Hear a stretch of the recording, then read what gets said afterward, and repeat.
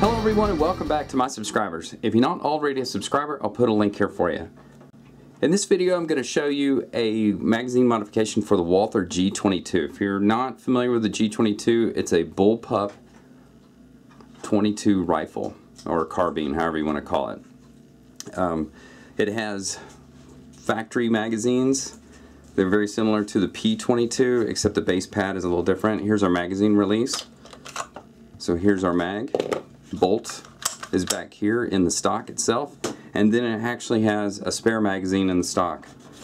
So there's your quick overview of the G22. Not too much, really. It's fun to shoot, I will say this.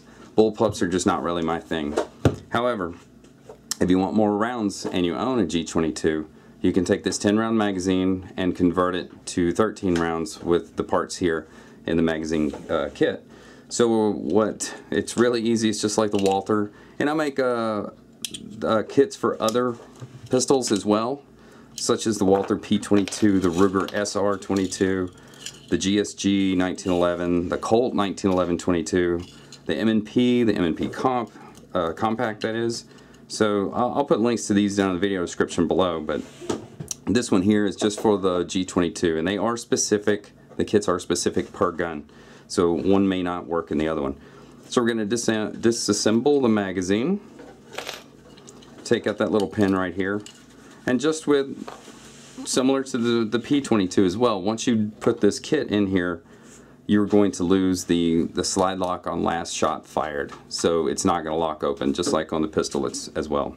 So once we take out all our internal components, we're going to take the spring that's included, the follower, we're going to slip it on top and inside the magazine as such, and then we have a polarity keyed retainer here. So it's going to go in one way or another. We're going to put that right on top of the spring, compress it, and then take our little base pad and slide it on. And it should snap into place right in the hole. If it doesn't snap on, and I got lucky this time, if it doesn't snap in, take it off, turn the thing around the other way, and then slide it on, and it should lock in that position.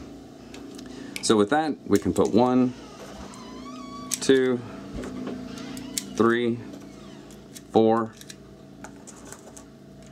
5, 6, 7, 8, 9, 10, 11, 12, unless I miscounted. I think I got not enough bullets out. Yes, I did miscount. And here is, or didn't get enough rounds out. Here's number 13. So there's number 13.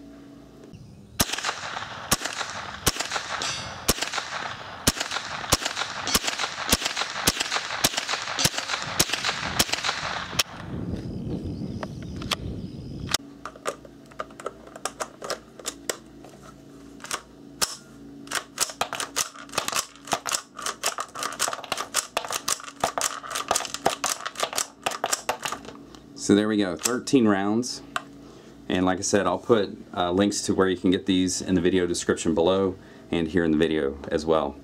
Well, as always, thanks for watching, and please don't forget to subscribe, like, and share the video if you think other people might be interested. Thanks.